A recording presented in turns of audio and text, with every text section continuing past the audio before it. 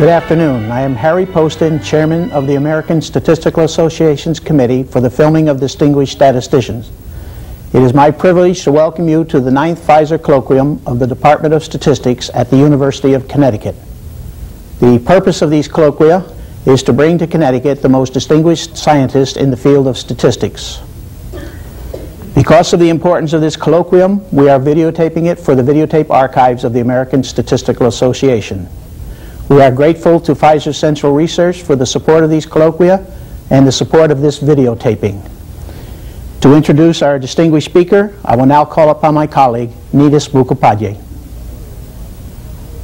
Thank you, Harry. Professor Herman Chernoff is our speaker for the 9th Pfizer Colloquium. Dr. Chernoff is currently a professor in the Department of Statistics at Harvard University, and he was previously had faculty positions at the University of Illinois, at Stanford, and at MIT. He has also served as visiting professor in various centers of learning overseas and in this country. Dr. Chernoff's honors are too numerous to detail, and so I will point out only a very few.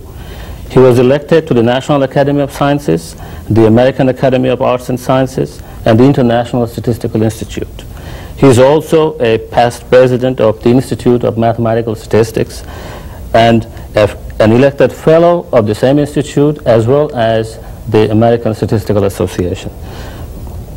A first-stripped volume entitled Recent Advances in Statistics, Papers in Honor of Herman Chernoff on his 60th birthday was presented to him on behalf of his friends and colleagues from all over the world.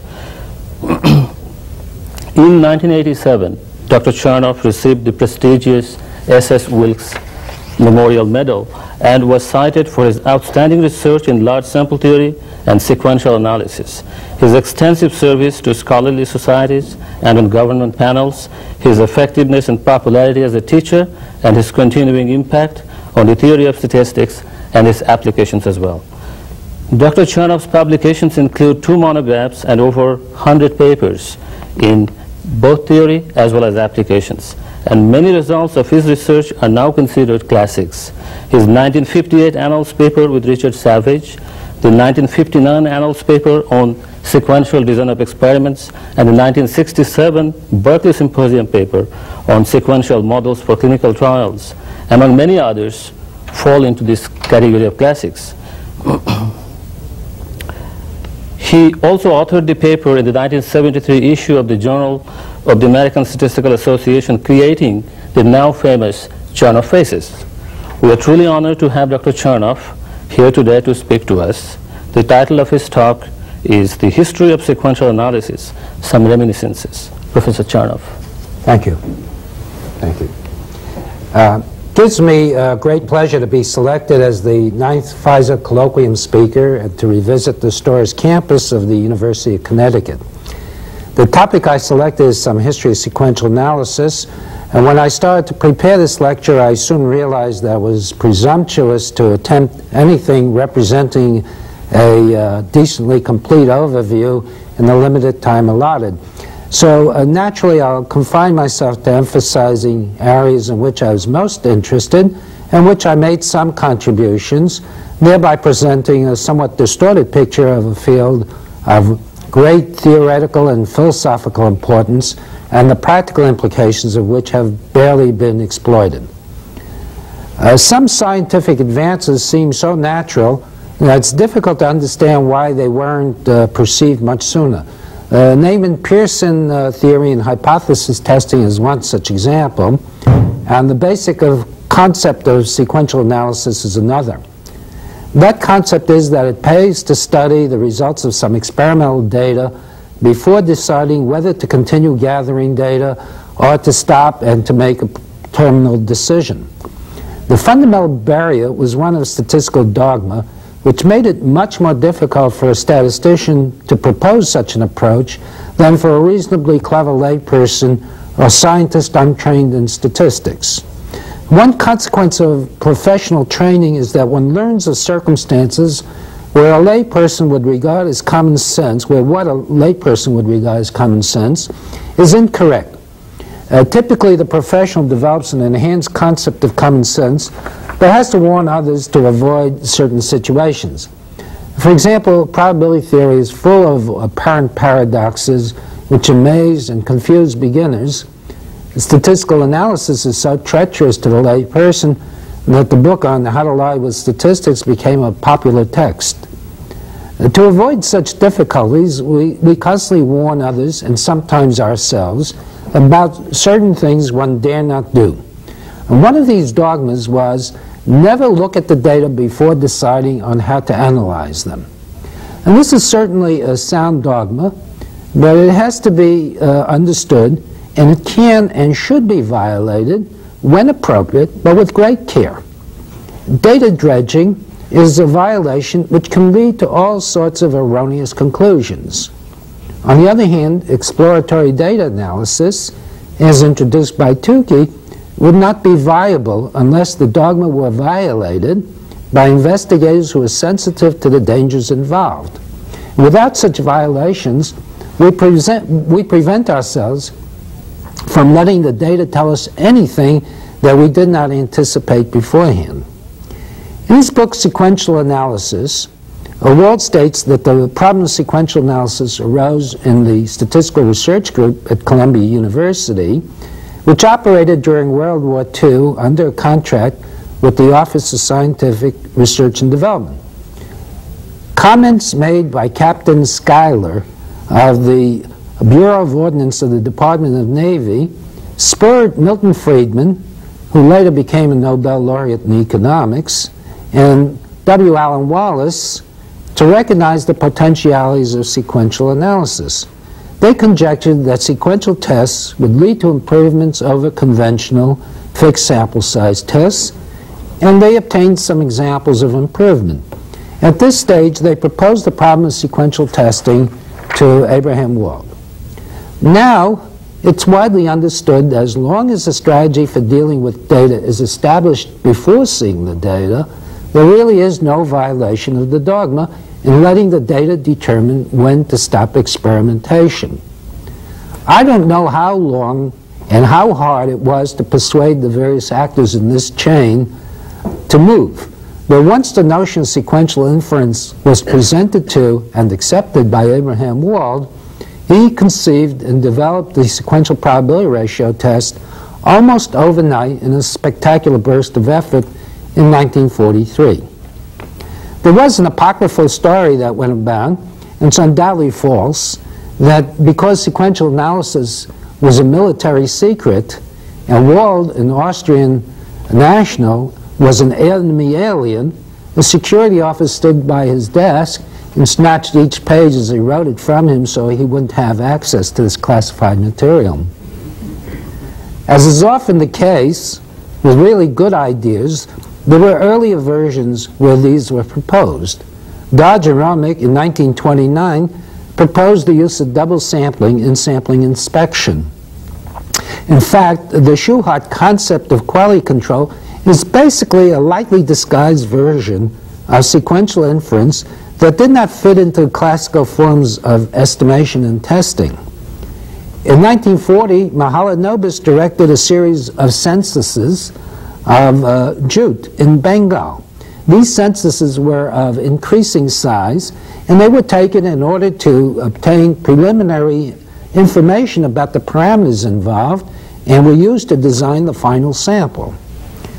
In response to a desire to estimate a small binomial parameter p with standard deviation proportional to p, Haldane and Tweedy in 1945 suggested counting the number of trials until a specified number of successes occurred. This use of the negative binomial was a special case of sequential inference, but one which did not seem to confront the dogma problem directly. In fact, as Barnard pointed out, it's closely related to the scoring system in tennis and ping pong, where, and some other sports. In these, one announces a winner when one contestant scores a given number of successes.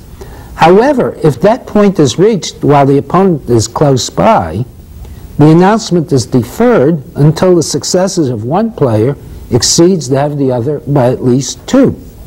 In fact, this additional proviso helps considerably in the efficient determination of which of two closely matched players is better.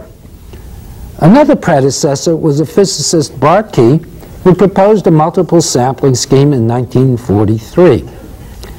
During World War II, Barnard in England developed a sequential method applied to double dichotomies. He did so independently of Wald, but later became aware of the American effort, although communications were severely limited by wartime conditions. It's my understanding that one factor that slowed his progress was that he was then a beginner in statistics, as are many of today's old-timers, and he wasn't aware of the prominence of the likelihood ratio in the Neyman-Pearson theory at that time.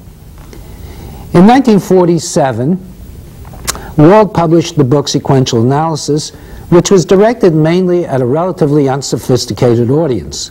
The book was very well written and quite remarkable. It laid out the major results till that time so that they could be easily applied.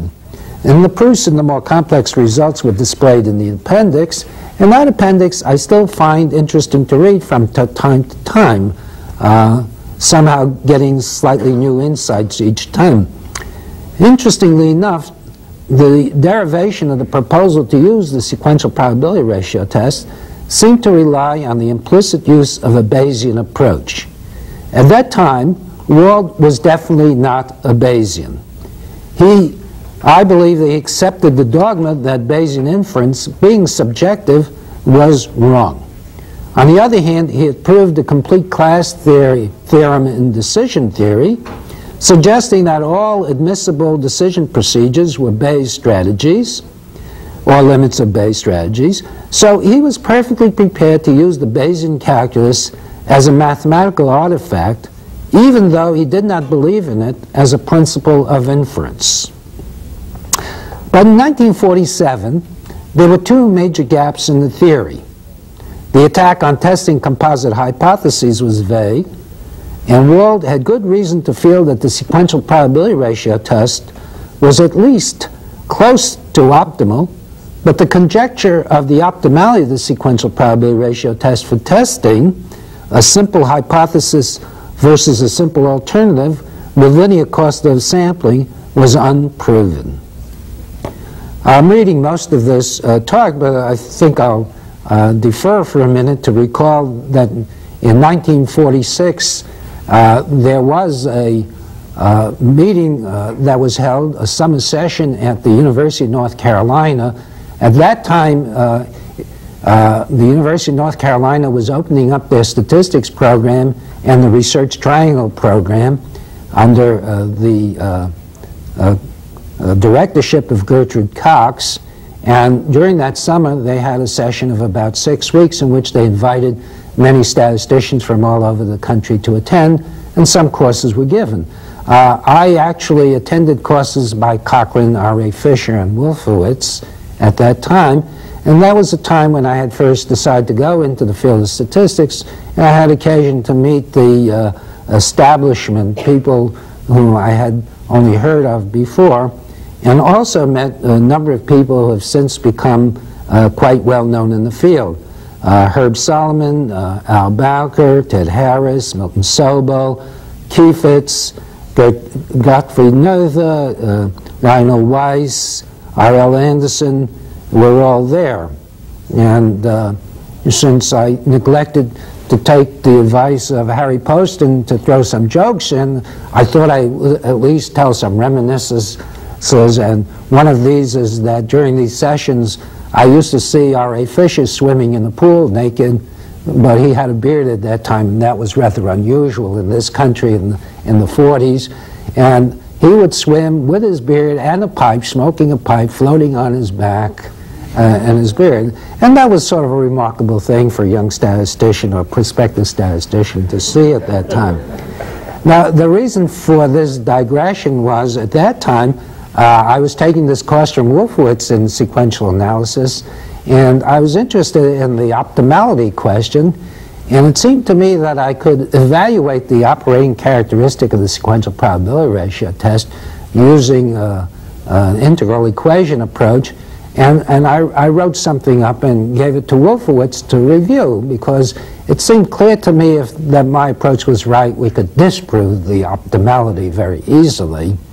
And he looked at it and he seemed to accept it as though it was okay. But I was a little puzzled that he was willing at this time to essentially forego the possibility of optimality without being much more critical. And I myself was a little worried about some of the steps in this proof, and I pointed them out to him. This aroused him to take a little more interest in what was going on, and he reviewed the thing, and he managed to save the possibility of the optimality of the sequential probability ratio test and destroy my instant doctorate all at the same time. However, in 1947 it hadn't yet been proved, but in 1948, shortly before Wald's death, in an airplane accident in India, Wald and Wolfowitz finally derived the optimality with a proof which was subject to some criticism. The main idea of the proof was to show that the sequential probability ratio test is a Bayes solution to a sequence of sequential decision problems. This optimality is very remarkable.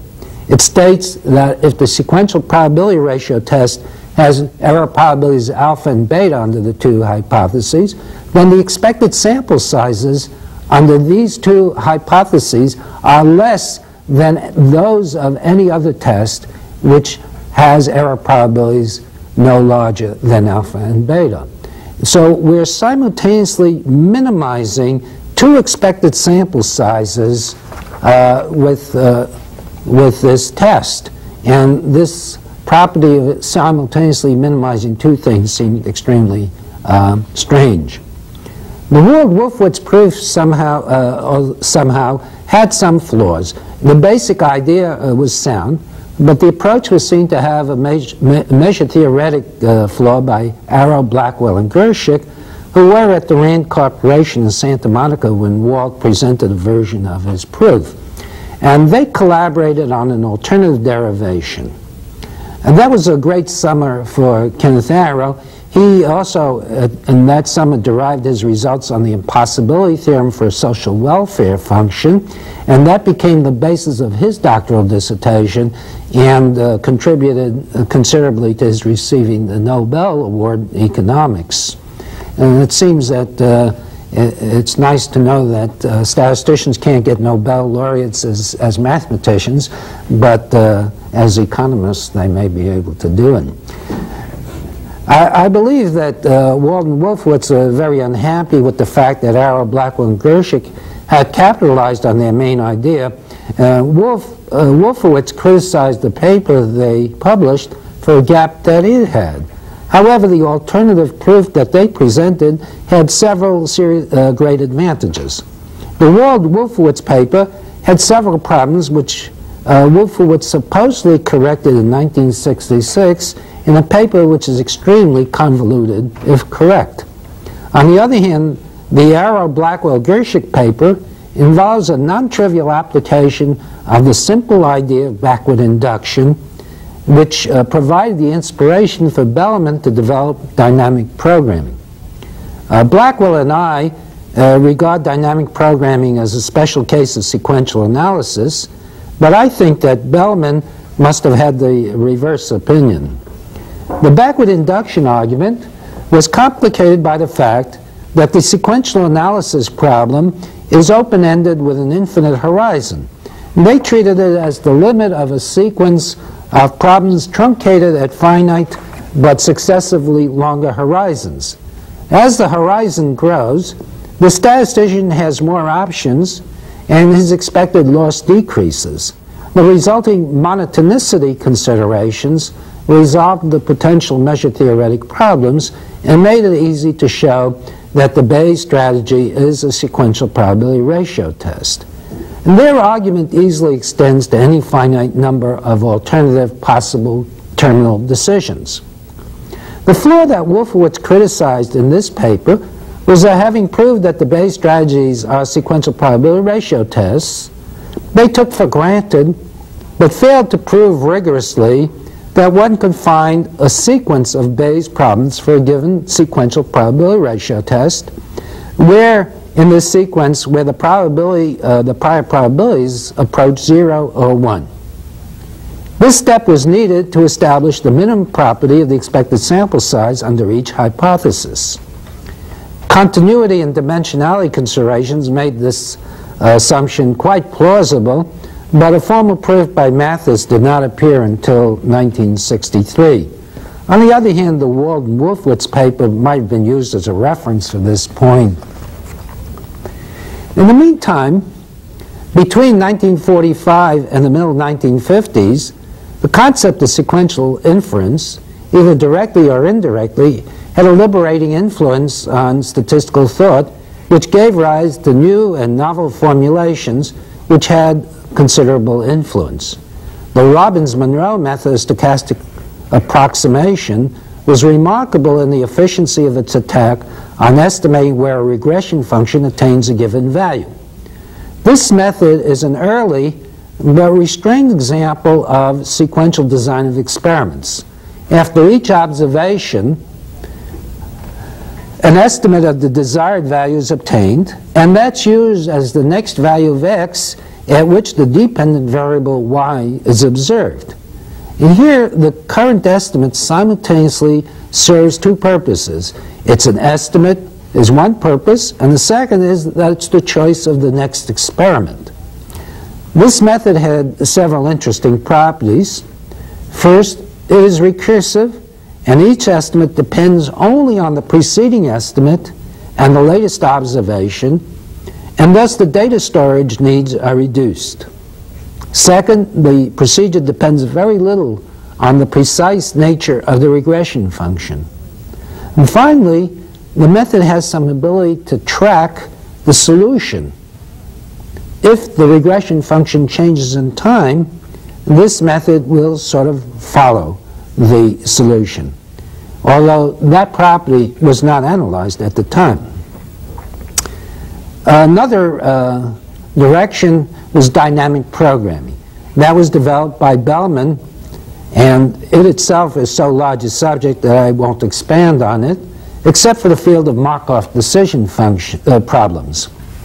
Derman in 1970 traces this field back to a paper by Shapley in 1953 on stochastic games, but some initial innovations due to Lieberman and Solomon in 1956 introduced this paradigm in an attack on the problem of continuous sampling inspection, where the rate of inspection is allowed to depend on the recent past history.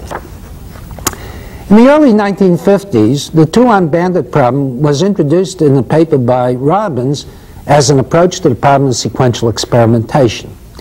Up to this time, this more general view of sequential inference was neglected in formal research, which was directed at independent, identically distributed observations. The main issue had been when to stop sampling. Stochastic approximation had been only a small step in the more general direction of not only deciding whether to stop experimentation, but also of deciding which experiment to perform next if continuation is called for. From a theoretical and philosophical point of view, this extension was important. Scientific research as generally carried out consists of performing experiments which yield information which lend clarity and permits the scientist to refine his theories and simultaneously to sharpen his experiments. A theory which attacks the issue of sequential experimentation may give insights of potential wide generality. The original two-on-bandit problem failed to serve as a prototype example, but aroused a great deal of interest, and spin-offs had substantial impact. There were lots of mathematicians at that time who took hours off to try to solve this problem, but the combinatoric aspects of it seemed extremely formidable, and it was very difficult for anybody to go beyond 3 steps backward in the backward induction argument. Let me explain what the two-on-bandit problem is. That's a problem where a player is allowed to make n selections in sequence from 2 arms. Each arm has an associated probability of yielding a win. The player's object is to maximize the expected number of wins. To simplify matters, it's assumed that the two probabilities, P1 and P2, are known, but it's not known which arm is associated with the larger probability. It's also assumed that the arm associated with the larger probability is selected by some random device with probability of half. The natural conjecture in this game is that it is best to select the favorable arm. That is the arm for which the posterior probability that it has the larger probability is greater than a half. However, a question arises. Could it be that sometimes we could gain more information by selecting what seems to be the less favorable arm, so much so that it would compensate in the long run for the expected loss in not pursuing the arm which now seems more favorable? In the special case where the two probabilities add to 1, the answer to these questions is no. So then a win with arm 1 and a loss with arm 2 are equally probable and yield effectively the same information. The natural conjecture is that for all P1 and P2, one should always pull the arm that seems more favorable. If that conjecture is true, though, then you're not really learning anything about experimental design. You're just proceeding in such a way as to maximize your expectation on the next step. And it proved surprisingly difficult to prove this conjecture, and it was finally established in 1957 by Feldman, who was a student of Blackwell, in a two-stage argument. The proof did not completely wipe out the problem. As stated, the problem involved a strange prior probability distribution. If we identify the arms as A and B, and A has probability P sub A and B has probability P sub B, then the prior probability distribution assigns probability a half to the point where P sub A, P sub B is equal to P1, P2, and probably a half to the point where P sub A, P sub B is equal to P sub 2, P sub 1. And that's the sort of an unusual probability distribution. If, however, we applied a prior distribution where P sub A and P sub B were independent, the problem would once more raise the issue of trading information for immediate gain. After Feldman's result, the two-arm bandit problem remained relatively quiescent until the middle 70s. At that time, Gittins introduced the Gittins index to handle the multi-arm bandit problem when there is a discount factor and an infinite horizon of pulls. We mentioned that, in a manner of speaking, Schuhart's quality control was an example of sequential inference. It could be regarded as an informal attack on a Markov decision problem. In 1953, E.S. Page introduced the Q-sub method, which used an overtly sequential approach to the problem of quickly detecting shifts in behavior. This approach represented a major innovation, although it appeared on the surface as an ad hoc attack on the problem. It's remarkably efficient for many models related to its function of quick detection. It has a natural graphical interpretation which is simple to apply. The Q-sum chart tells a very convincing story that doesn't require a sophisticated observer to interpret. I personally believe that its value as a graphical device outweighs its very considerable value as a more sophisticated analytical tool of inference or decision making. The potential value Q-sum charts in quality control brings up a puzzling problem in American industry. While sequential analysis was developed to cope with important industrial problems connected with the war effort, American industry tended on the whole to neglect this field after the war. In fact, American industry has neglected statistics in general and quality control in particular. The task of industrial quality control, where it was practiced, was delegated largely to engineers with minimal understanding of statistical concepts. How this came about isn't clear to me, but while the practice of statistical quality control flourished in Japan under the inspiration of Deming, it tended to stagnate in the United States until recently. At this point, let me digress on the issue of optimality. For mathematicians, optimality is an object of interest in itself. For applied statisticians, that's a secondary value. What's of much greater concern is how much of the data are being effectively wasted or lost by using a current procedure. If one can show that the loss is effectively 4% using a reasonably practical and robust procedure, as is the case in the use of the Mann-Whitney test, then one may be content. But to show this, one must know what is a reasonable limit to what may be attained. The Cormier-Rao theorem furnishes an upper bound on what may be attainable in estimation. And the asymptotic optimality, the maximum likelihood estimate, tells us that that bound may be attained, and it also hints at what constitutes a reasonable procedure which may be almost optimal under ideal conditions and robust under more general circumstances and practical to implement. Another point for seeking optimization is that methods which seem reasonably good under circumstances which are typical today may be very poor for circumstances, for example, values of the parameter of the problem, which change drastically. Thus, a good procedure for estimating a binomial parameter p for p between 0.2 and 0.8 may be inappropriate for dealing with values of p about 10 to the minus 3. Hence, the applied statistician shouldn't sneer at the theoretician searching for optimality. There's another exercise in optimality for which I have somewhat less appreciation, although this too has some potential use, and that is, given a statistical procedure, to inquire for the problem for which that procedure is optimal. Occasionally, some useful insights may be derived from such an exercise. In any case, it's my opinion that most statistical applications require little more than a modicum of common sense. But what constitutes common sense as statisticians know it is surprisingly rare among people untrained in statistics. And the function of statistical theory is to develop and enhance what we think of as common sense. Optimality plays an important role in this direction. And one of R.A. Fisher's most important contributions was to see, before decision theory made it clear, that optimality considerations in statistics would force us to look at large sample or asymptotic theory.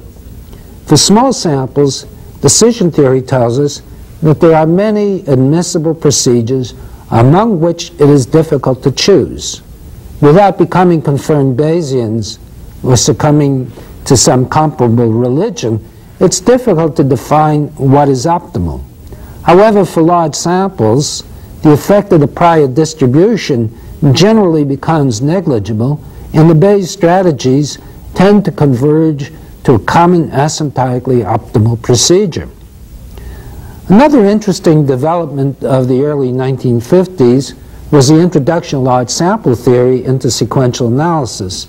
In a tour de force, Anscombe examined sequential estimation from an asymptotic point of view and demonstrated that for the sequential estimation with specified accuracy of the mean of a normal distribution with unknown variance, the slight modification of a simple-minded rule leads to a loss of efficiency which is the equivalent of employing at most 2 extra observations.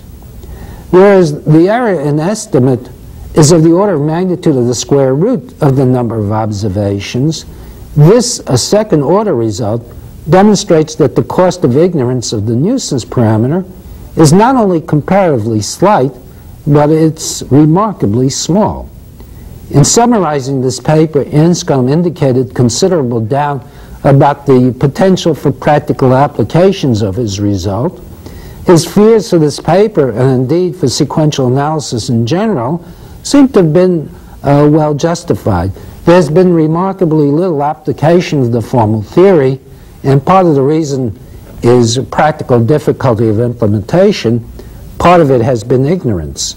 I've on occasion come across experimenters who were intrigued and delighted to hear for the first time of the possibility of sequential inference.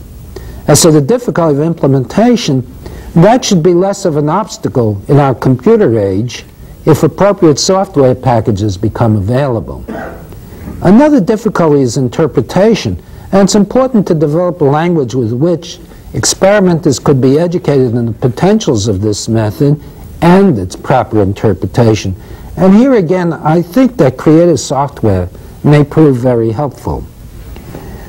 To return to large sample theory and sequential analysis, I became interested in that area in the early 50s.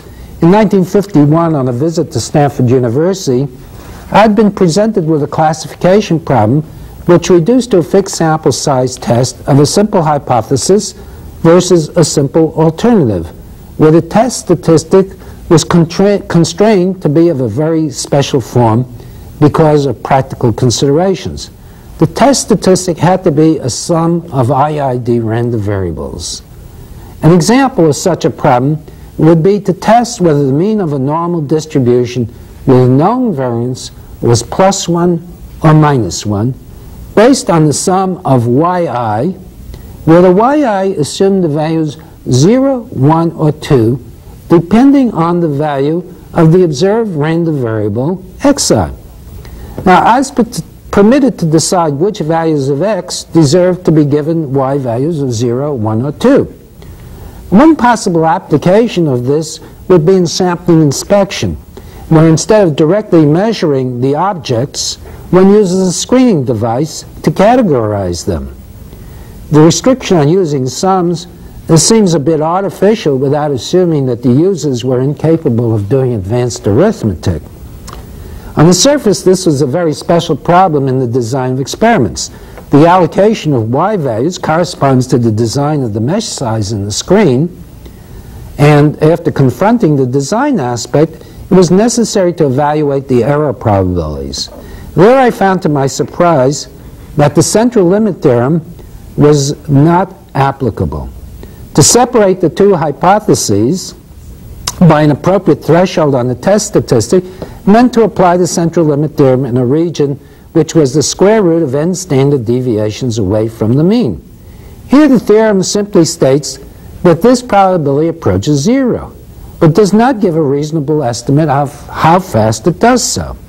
This required the use of large deviation theory, which Cormier had introduced in 1938. And that theory not only resolved this specific problem that I had, but was applicable to the Neyman-Pearson likelihood ratio test for the simple hypothesis versus simple alternative, since the logarithm of the likelihood ratio is the sum of IID, that's independent identically distributed random variables. What I found very surprising is that apparently no one had previously investigated the large sample properties of the likelihood ratio test for this easiest of all possible testing problems using the ancient tools of Neyman and Pearson. For those who study the effect of age on perception of time, it will be no surprise that in 1951 I regard the Neyman-Pearson theory as ancient, whereas I just completed a draft of a manuscript entitled On the Likelihood Ratio Number 2. That's a sequel to my recent paper on the likelihood ratio in 1954. One consequence of the application of large deviation theory was that the Kullback-Leibler information number could be interpreted as the exponential rate at which one error probability approaches 0 as n approaches infinity, while the other error probabilities kept fixed. Also, we could find asymptotic measures of efficiency which could be used to evaluate both tests and experimental designs. For me, there was another consequence. If the Neyman-Pearson theory had not been mined for results so close to the surface, it was likely that the same could be said for the Wald sequential probability ratio test. And indeed, a superficial asymptotic analysis of the sequential probability ratio test revealed that the optimal Bayes procedure assigned most of its cost to sampling, and that cost was asymptotically inversely proportional to the Kullback-Leibler information number. Another consequence was that for large samples, the effective reduction in cost was a factor of 4, and not the 2 that appeared in the literature. This discrepancy is largely due to the fact, for the factor 4 to become a reasonable approximation, the sample size has to be large enough for very small error probabilities, whereas sample sizes which yielded error probabilities of about 1% were not sufficiently large to make this factor a good approximation. Nevertheless, the theory pointed out the importance of the Kullback-Leibler information as a measure for experimental design. One may wonder how one can deal with large sample theory in sequential analysis, the major objective of which is to reduce sample size, and for which the sample size is a random variable not to be specified in advance. My resolution of that was simply to let the cost C per observation approach 0. Then the appropriate sample size increases. In fact, the simple analysis referred to before yields that the expected sample size is proportional to log C inverse, where C is the cost of sampling, and inversely proportional to the Kullback-Leibler information. On the other hand, the error probability is of the order of C, and is achievable by stopping when the posterior probability of one of the alternatives goes below some multiple of C. Thus, the cost of sampling is of the order of C log C inverse, which is a larger order of magnitude than the cost of error, which is of the order of C. And the ratio of these two costs is of the order of log C inverse, which grows very slowly with C inverse. And this explains in part why very small error probabilities are required for some of the asymptotic approximations to be good. These asymptotic results propelled me in the late 50s to pursue the asymptotic theory of sequential design of experiments for testing hypotheses. It seemed clear that the first-order results for sequential estimation would not require anything sophisticated or yield anything surprising. But design for sequentially testing possibly composite hypotheses seemed a more challenging project, and one which had theoretical, philosophical, and potentially practical implications.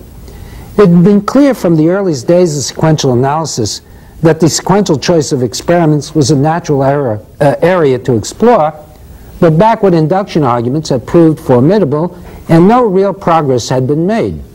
I'd worked on optimal design for fixed large sample size problems in both testing and estimation. It was natural to explore sequential experimentation asymptotically. Moreover, my asymptotic sequential approach somehow managed to use the optimality of a Wald sequential probability ratio test to bypass the need to apply backward induction. The role of the Kullback-Leibler information was clearly primary. However, the Kullback-Leibler information number for discriminating between two possible values of the parameter mu1 and mu2 is not symmetric.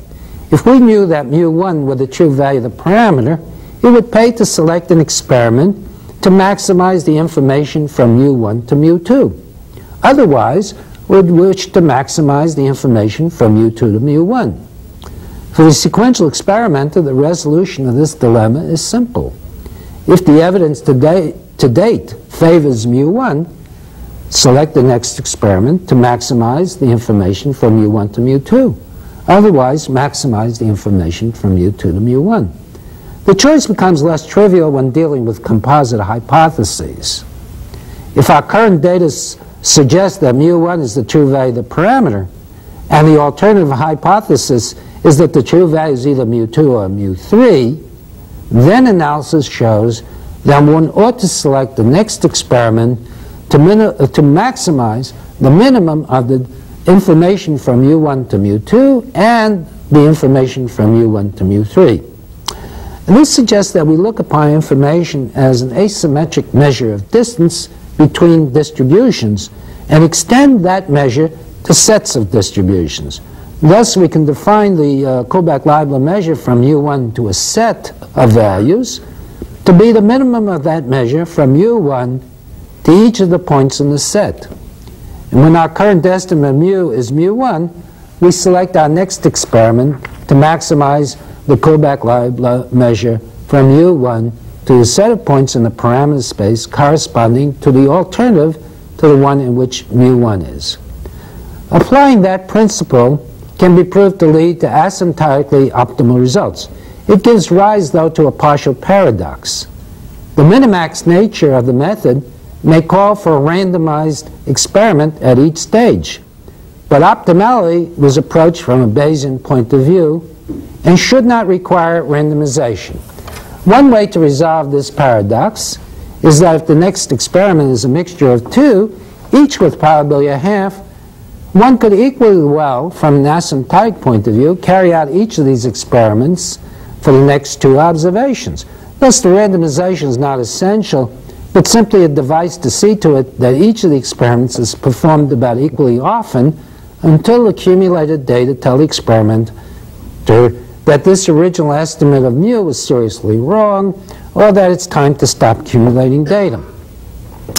A second point of interest is that since asymptotic optimality is mathematically considerably weaker than optimality, establishing it does not require backward induction. One way to look at this phenomenon is the following. Let one consider a sequential procedure which will last about a week, but might last a year. Suppose that we're told that the problem has then changed. If the process lasts a year, the payoff or the loss will change substantially, but relatively little compared to the cost of sampling for the whole year. Then it's very unlikely that this change of the problem will have much effect on the nature of our inferences in the first few weeks. If, however, the payoff changes very enormously, then one would have to pay serious attention to those changes.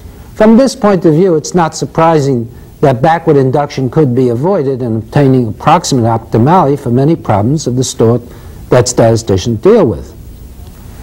My work on sequential design for testing applied to the case of a finite number of possible states, values of the parameter, and a finite number of possible experiments. My students Bessler and Albert extended these results to accommodate k actions, that's k possible hypotheses, infinitely many possible experiments, and infinitely many possible states of nature. The last result required that the hypothesis spaces be separated in the sense that the Kullback-Leibler distance from one hypothesis to another should be bounded away from zero. This condition is violated in one of the simpler composite problems, that of testing whether the mean of a normal distribution is positive or negative. That problem doesn't even involve a choice of experiment.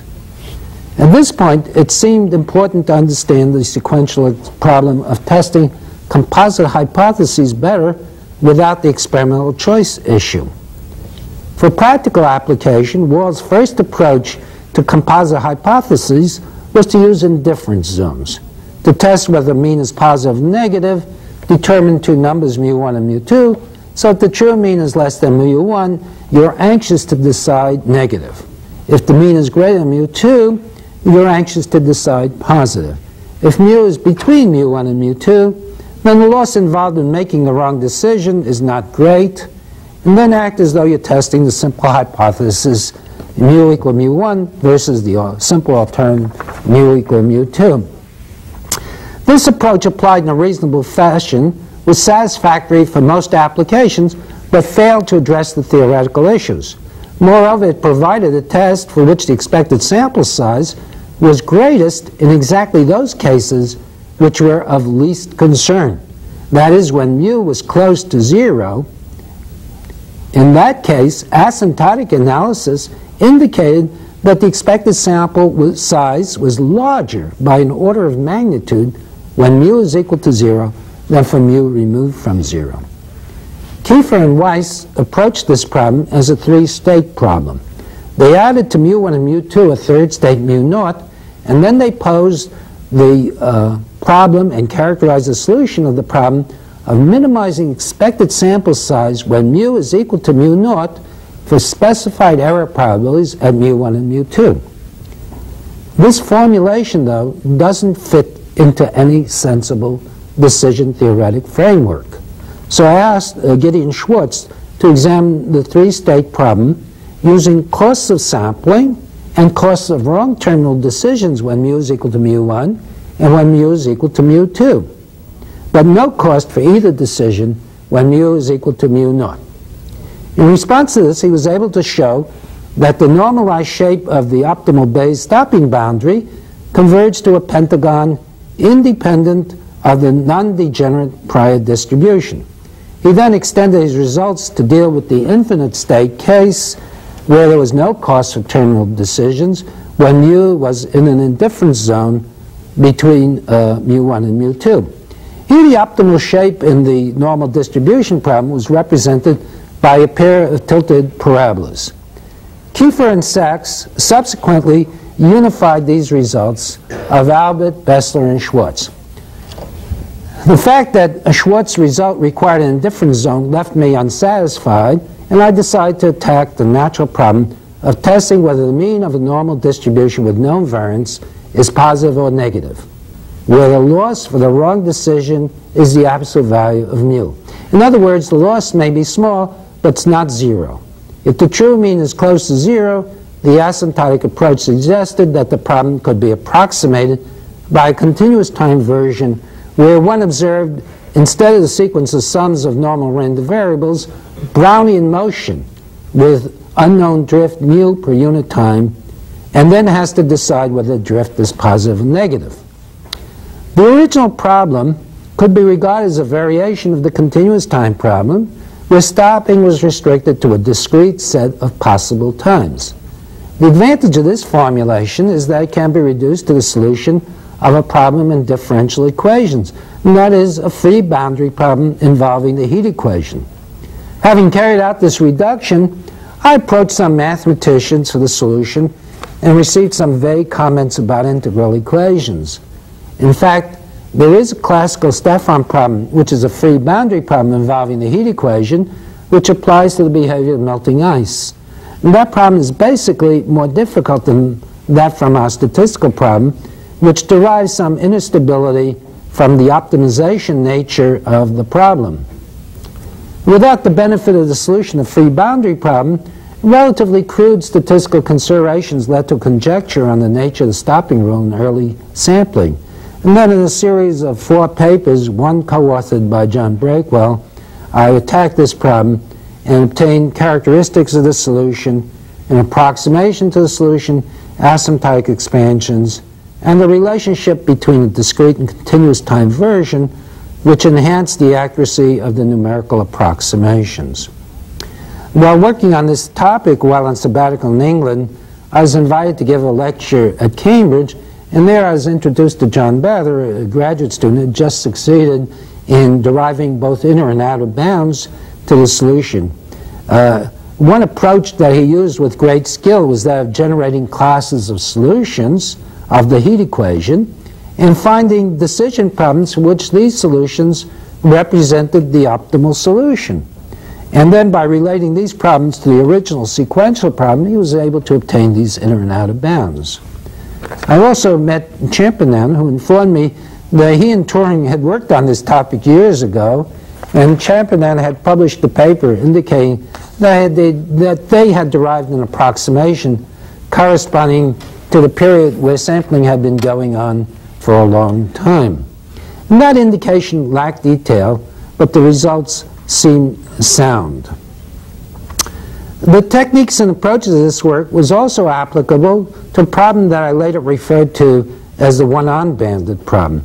Given a one-on banded, which may or may not favor the customer, who's allowed to play at most n times, when should he quit? If that banded is favorable, he doesn't want to quit until he's forced to at time n. If it is unfavorable, he doesn't want to start up. He should start playing and quit when he's sufficiently convinced that the game is unfavorable. That depends on the evidence he collects and his prior probabilities. It pays for him to keep trying even when the indications are negative if there's a reasonable possibility that the bandit is favorable and there remains a long horizon of plays so that the bandit would pay off handsomely. That problem was at the heart of work done with S.N. Ray on rectified sampling inspection and on clinical trials. That result could be phrased in terms of a nominal significance level at which stopping takes place. At any time, that level depends on the ratio of the amount of information that has been gathered to the total information that will ultimately be available at time n. When that proportion is small, The critical nominal significance level is approximately twice the ratio. Thus, if one starts with a vague prior and a horizon of 10,000, the critical nominal significance level after 100 observations would be about 0.02. That work had been anticipated by Anscombe in several papers where surprisingly good approximations to optimality for related problems had been derived without the benefit of elaborate machinery of the free boundary problem. Time now to bring our ninth Pfizer colloquium to a conclusion, but before we do, I'd like to thank our speaker.